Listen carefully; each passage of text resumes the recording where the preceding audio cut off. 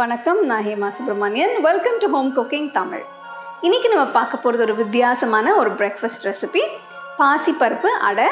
இது நம்ம பன்னீர் மசாலா வச்சு சாப்பிட போகிறோம். இது எப்படி செய்யறதுன்னு பார்க்கலாம்.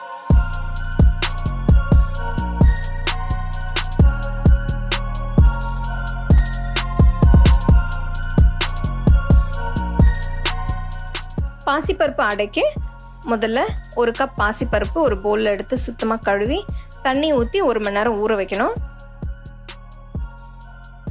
1 மணி நேரம் கழித்து ஊற வச்ச பாசிப்பருப்பை மிக்சர் ஜாரில் போட்டு இதோட ஒரு வெங்காயம் பொடியாக நறுக்குனது, பச்சை மிளகாய் பொடியாக நறுக்குனது, 2 பல்லு பூண்டு நறுக்குனது, ஒரு துண்டு இஞ்சி நறுக்குனது, 1 டீஸ்பூன் உப்பு, 1 டீஸ்பூன் மிளகாய்த்தூள் இதெல்லாம் சேர்த்து கொஞ்சமாக தண்ணி ஊற்றி நல்லா அரைச்சி வச்சுருங்க.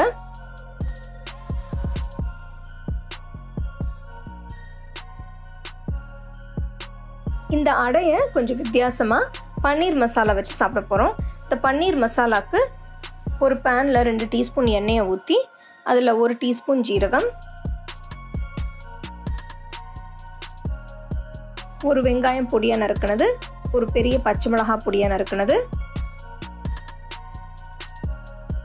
5 நிமிஷம் வதங்கின பிறகு இதில் 1 டீஸ்பூன் உப்பு, 1/4 டீஸ்பூன் மஞ்சத்தூள், 1 டீஸ்பூன் மிளகாய்த்தூள், 1/2 டீஸ்பூன் சாட் மசாலா தூள், 1/2 டீஸ்பூன் கரம் மசாலா தூள்,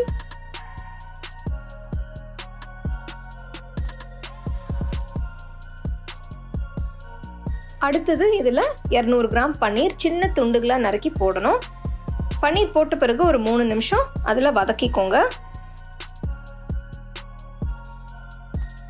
கடைசியில் கொஞ்சமாக எலுமிச்சை பழம் ஜூஸ் பிழிஞ்சு பொடியாக நறுக்கின கொத்தமல்லியும் சேர்த்து மிக்ஸ் பண்ணி ஸ்டவ் ஆஃப் பண்ணி எடுத்து வச்சுருங்க.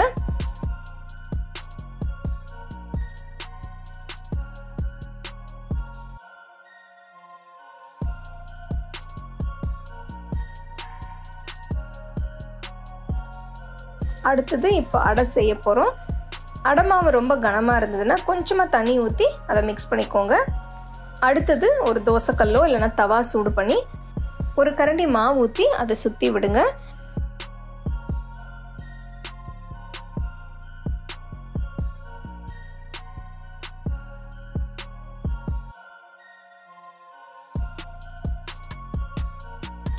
அடை ரொம்ப அருமையாக வந்திருக்கு. இப்போ பார்த்தீங்கன்னா நம்ம தோசை மாதிரி இருக்குது.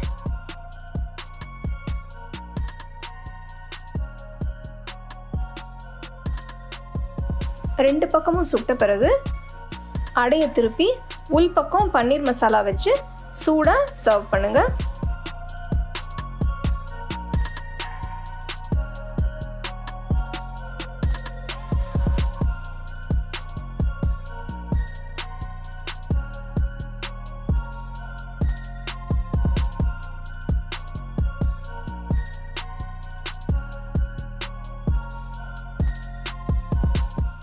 இந்த மாதிரி வித்தியாசமாக நீங்கள் டிஃபன் செஞ்சு நீங்கள் வீட்டில் ட்ரை பண்ணலாம்.